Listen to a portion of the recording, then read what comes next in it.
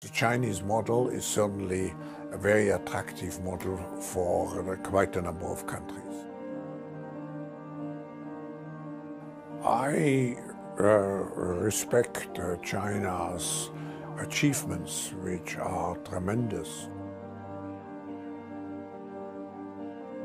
A role model for many countries.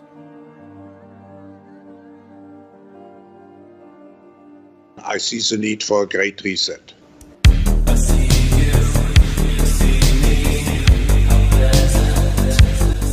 What we have to confront is a deep, systemic and structural restructuring of our world. But what we are very proud of now, the young generation, like Prime Minister Trudeau, is that we penetrate the cabinets. When I mention now names like Mrs. Merkel, even Vladimir Putin and so on, they all have been young global leaders of the World Economic Forum.